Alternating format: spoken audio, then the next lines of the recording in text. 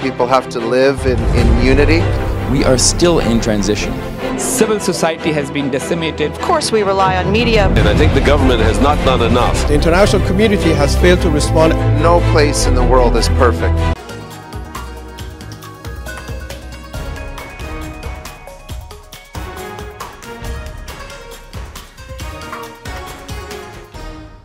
Hello viewers, I'm your host Uzma Jaffrey with another episode of South Asia Focus. Let's begin the show.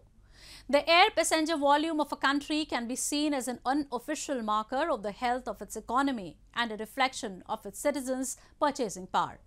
More travelers can indicate a stronger economy. Thanks to India's strong economic foundation and policies, her aviation story, which began slowly, has now taken off and is flying at the highest altitude. With new airports being inaugurated at a fast clip and airlines placing orders in hundreds, India is set to be a global aviation hub. The Indian aviation industry, together with reliable industry players, is set to grow in both size and repute. Join us as we explore the current state of the aviation industry in the country and how the infusion of more capital will launch the industry's years ahead.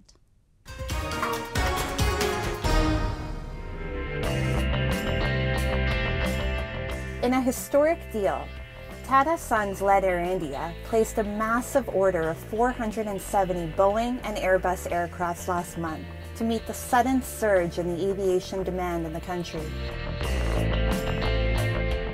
The deal, worth around 100 billion USD, comprises the purchase of a wide range of aircrafts that will cater to the needs of passengers across the economic ladder and of travelers around the world. These deals with Boeing and Airspace were two of the biggest civil aviation deals the world has witnessed to date. It is an opportunity not only for the American economy and for workers here in this country, but it's an opportunity for the Indian people as well. It's an opportunity to deepen what is already a profoundly intertwined relationship based on shared interests, based on shared values, based on our deep economic ties. And with the announcement between Boeing and Air India yesterday, those ties are all the deeper. India is one of the most promising aviation markets in the world. After a brief pandemic-induced lull in her aviation activity in 2020 and 2021, India resurged strongly in 2022, with a 47% rise of air passenger traffic, totaling approximately 123 million people. Market and consumer data specialist Statista recorded that 22 million international passengers touched down at Indian airports in the financial year 2022. India has around 400 airports and airstrips, and of which 153 were operational by the end of 2022. The Indian aviation sector is projected to tread parallel to Indian economic growth in general, which is well placed to grow fastest amongst the major global economies in the next one decade. आज भारत दुनिया का तीसरा सबसे बड़ा aviation market बन चुका है। उड़ान योजना ने जिस तरह देश के मध्यम वर्ग के सपनों को पूरा किया है, वो तो वाकई किसी यूनिवर्सिटी के लिए, एकेडमिक वर्ल्ड के लिए अध्ययन का विषय है। The government's proactive measures, such as capping airfares, coupled with a rapid expansion of budget airlines fleets and a consistently growing middle-income group in India, have greatly contributed to the success of the Indian aviation sector. India is also home to one of the most affordable air markets in the world. These are some of the reasons that many experts around the world believe that Indian carriers can not only become a challenger to Middle Eastern carrier hegemony, but can also surpass them to become the most preferred air carriers globally. Indigo, the biggest domestic air carrier, which flies nearly 1,800 flights a day, is also set to expand its fleet size. As many as 500 aircrafts are on order and will join the Indigo fleet soon. We are currently flying a little over 300 aircraft, and we have a whopping 500 more on order. Currently, we are flying 1,800 flights a day, and 10% of these flights are to international routes. Our current international flights are concentrated around the Indian subcontinent and some other countries around. The farthest we are flying to the west is to Turkey, Istanbul. India is also on track to have some of the largest airports in the world in the immediate future.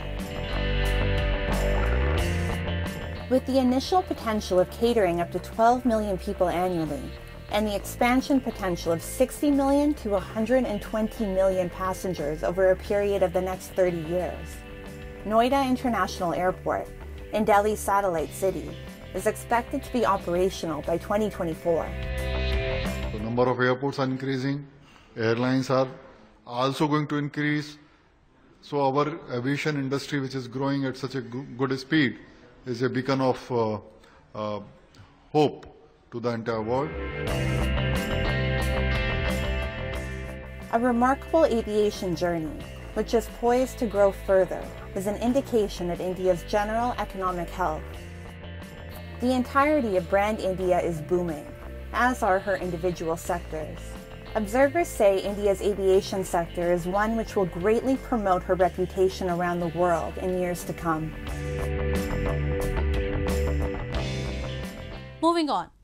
Afghan women who are increasingly bearing the brunt of the Taliban regime are shifting to online education in the continued pursuit of their ambitions. The Taliban, since their return in 2021, have imposed severe restrictions on female freedom in the name of Sharia. Women are barred from higher education, nearly all forms of jobs, and even independent public appearance. Women, however, say they are committed to completing their education as it was the only way stability and progress could be restored in the country.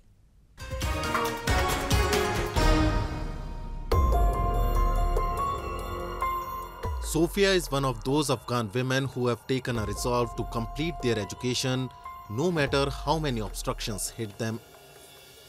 She is a regular recipient of English lessons by one of the growing number of educational institutes trying to reach Afghanistan's girls and women who can't go to school. Taliban have imposed severe restrictions on women education, citing religious principles. However, the girls are allowed to attend online classes from home. Actually, in that situation, that we are banning from going to school, university, or any type of courses, this is a good opportunity for girls, for women in Afghanistan to continue their education, their studies in online courses. So this is why I want to continue my studies in online courses, and this is my dream, this is my goal, to finish my studying, whatever what happened in Afghanistan. Sophia, who believes education is the only way her country can progress and return to stability it enjoyed once, is optimistic about future. She says the current situation is not going to last forever and women in the country will break the shackles one day. I don't think we will be banned for all the time. It's temporary, banning girls from going to school or taking education, because it's not possible that women and girls be at home or they keep us in ignorance. This is not possible. Many others like Sophia have been desperately seeking admission into similar schools. Rumi Academy, where Sophia is enrolled and which is one of the most successful institutions in imparting online education in the country, is flooded by the number of applications. یگانه جایگزین در وضعیت فعلی همین آموزش آنلاین از طریق اینترنت است برای بانوان. یعنی فوق العاده میتونه مفید باشه، فوق العاده میتونه ارزشمند باشه برای بانوان و طبیعی از وقت روزانه من ده ها پیام سپاسگزاری، خرسندی و رضایت بانوان را میبینم. خوبترین حس ممکن برام پیش میده. Such schools, however, are unable to enroll every woman who seeks education. Administrative departments of the school say they can't expand much more because they don't have the funds to put more teachers on the payroll and provide them with adequate online infrastructure to enable them to teach. And while this is a constraint on a school's part, women are not equipped to be taught either. With 97% of the country living below poverty line, not many can afford laptops, internet packages, and other necessities for online classes.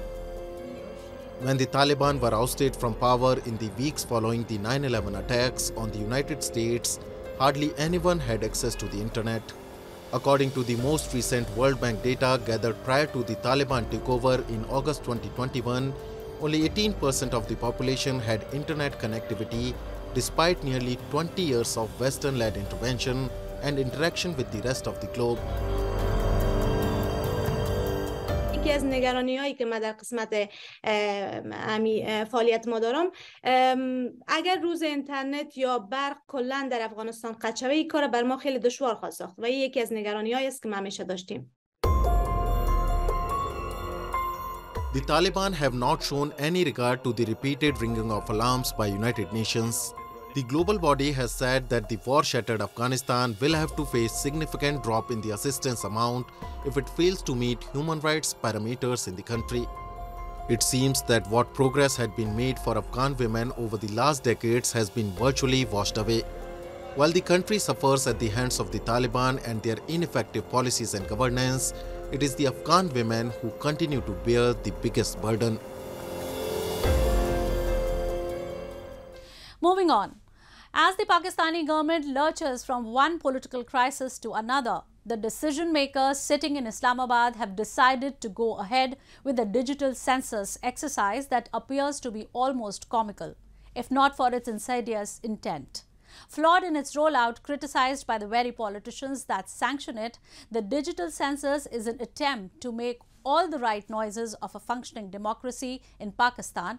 However, the truth of this exercise is not lost on anyone. Come with us as we dive deeper into this new attempt by Pakistan to show that it actually does try to take steps for the prosperity of its people, however improbable that may sound.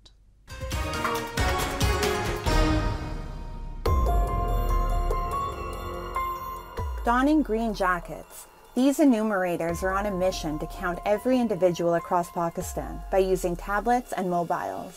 They are part of Pakistan's first ever digital population and household census, which aims to give a more accurate picture of the country's population and will help for future planning and utilization of resources before the next general elections. It is believed that population density data not only helps electoral seats in Pakistan's parliament, but helps assign funding for basic services like schools and hospitals. The data collected after the census will help shape policy decisions in Pakistan, which are now based on the 2017 census that counted the population at 207 million people. However, previous exercises have been marred by allegations of miscount and exclusion of transgender people and ethnic minorities.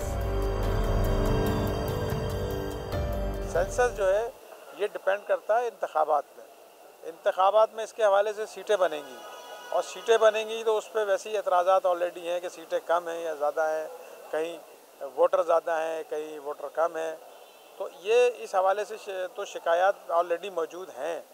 अब अगर इस census के वजह से फिर कुछ इस तरह की चीज़ें बढ़ गई तो आपका इलेक्शन जो है वो भी जो है शकूक व शुबहात से देखा जाएगा और हो सकता है कि पॉलिटिकल पार्टीज इसके हवाले से कोई अपना लाएअमल तैयार करें, कोई ऐसा लाएअमल जो आगे जाके कोई किसी प्रोटेस्ट में तब्दील हो जाए।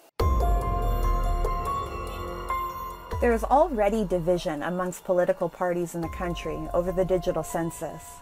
Pakistan's Foreign Minister, Bilawal Bhutto, who is also the leader of Pakistan's People Party, termed the census a flawed exercise. His party is part of a coalition at the center of the spectrum, under the banner of the Pakistan Democratic Movement, which was formed against then Prime Minister Imran Khan. The digital census in Pakistan has many other hurdles to overcome, as it will need to reach high conflict areas within the country, where data collection has been proven to be a difficult task. In the Balochistan and Khyber Pakhtunkhwa provinces of Pakistan, a large number of people in the remote areas have no access to information. Also, an armed struggle against the government and the army is ongoing in these provinces, which poses a significant hurdle to the census's accuracy. In Pakistan-occupied Kashmir and Gilgit-Baltistan, the regions under Islamabad's forceful occupation, people have already begun resisting and have refused to be a part of the digital census. Massive protests have erupted in Pakistan-occupied Kashmir and Gilgit-Baltistan, as the residents here do not call themselves Pakistani citizens, and they have demanded the scrapping of the digital census in the occupied regions.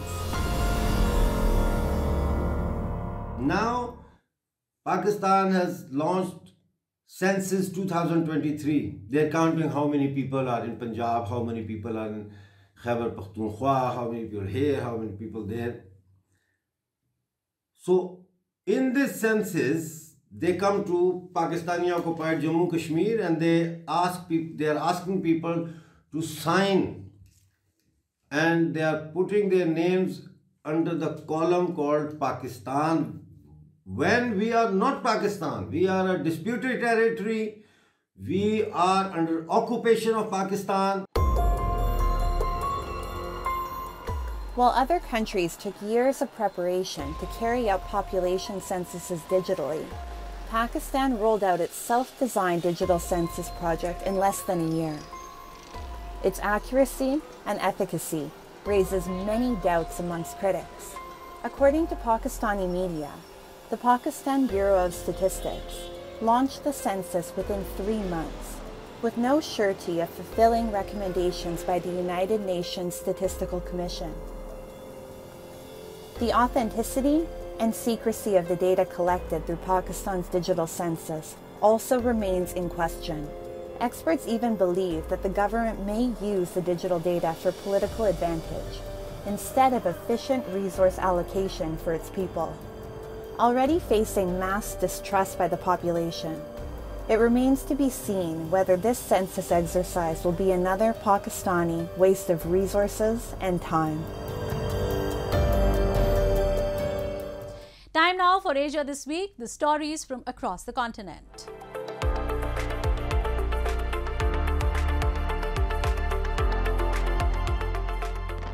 US and South Korea's Marine Corps last week conducted their first large-scale amphibious landing exercises in 5 years after the North unveiled what they claimed as new and smaller nuclear warheads. Amphibious armored vehicles of the two countries, along with other naval ships, aircraft and helicopters, joined the Sangyong exercise off the coast of the eastern city of Pohang, which kicked off on March 20 and will last until April 3.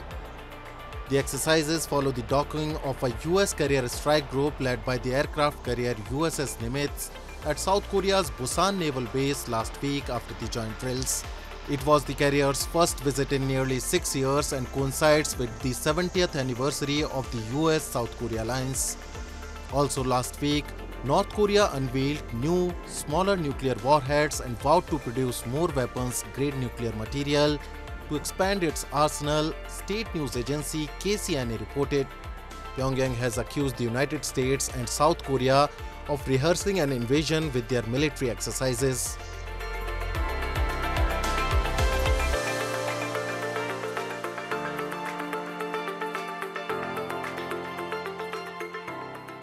Thousands of Israelis came out in support of Prime Minister Benjamin Netanyahu's judicial overhaul plan last week, blocking a highway in Tel Aviv after months of anti-government protests convulsed the country.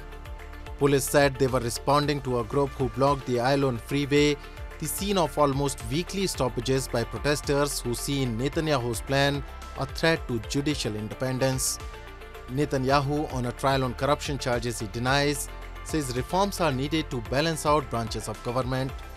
Beset by the domestic upheaval and expressions of concern and disapproval in Washington, Netanyahu last week paused the overhaul to allow negotiations on a compromise between his religious nationalist coalition and opposition parties.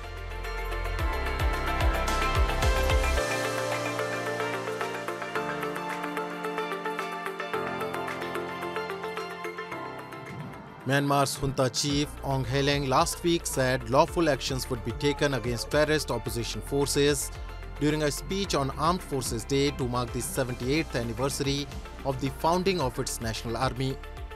The military, known as the Tamta Daw, celebrated with a parade of troops and weapons in the capital Naypyidaw for the third year since overthrowing the elected government of Nobel laureate Aung San Suu Kyi on February 1, 2021.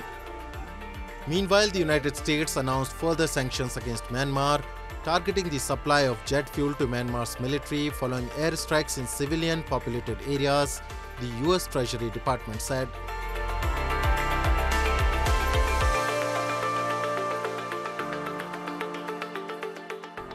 Moving on.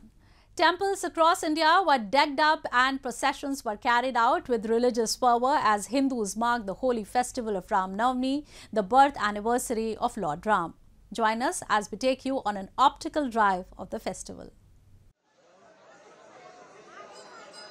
The Indian cultural landscape was filled with grandeur and gaiety as Hindu devotees across the country marked the birth anniversary of Lord Ram, Ram Navami. Devotees congregated at nearby temples, carried out processions and offered sacrament to the deity, who is deeply regarded in Hinduism for his victory over demon Ravan. Lord Ram is the seventh incarnation of Lord Vishnu, who descended the earth in the form of a perfect man. The temples were decorated with flowers and earthen lamps were placed. Devotees say it brings positivity in their lives. Chaitra मास की शुक्ल पक्ष की नवमी एक साथ दो आध्यात्मिक दिवस का जो है उसको मनाया जाता है। एक और जहां इसी दिन मर्यादा पुरुषोत्तम भगवान श्री राम का अवतरण हुआ, वहीं दूसरी तरफ आज ही के नवमी के दिन जितने भी व्रत हैं, जितने भी अनुष्ठान हैं, उन सब का जो पारायण अर्थात उन सबकी संपूर्णता का दिवस है। A large number of people also took out devotional processions and chanted slogans of Jai Shri Ram, a popular Indian slogan wishing victory to Lord Ram. Merrymaking and dancing on the beats of drums was a sight to watch during the celebration of the event. Chariots, which carried idols of Lord Ram, were richly adorned. आज रामनवमी का जुलूस निकलेगा और बहुत सारे स्थान गुजरते हुए एकदम सीधा चेतला हनुमान मंदिर तक ये शोभा यात्रा जाएंगे। पूरा पश्चिम बंगाल में 1 करोड़ से अधिक लोग इस बार रामनवमी के जुलूस में भाग ले रहे हैं। As per traditions in Hinduism, Lord Ram is considered the supreme power. He is the central figure of the ancient Hindu epic Ramayana and is known as King of Ayodhya, the city believed to be Lord Ram's birthplace. These stories of Ram present him as the embodiment of valor and virtue. The great epic Ramayana is narrated in many temples and places of pilgrimage.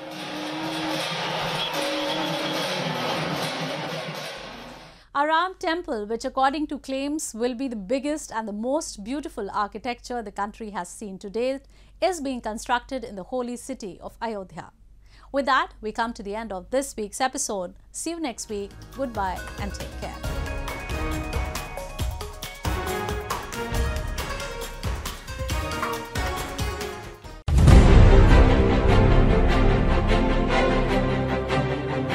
People have to live in unity.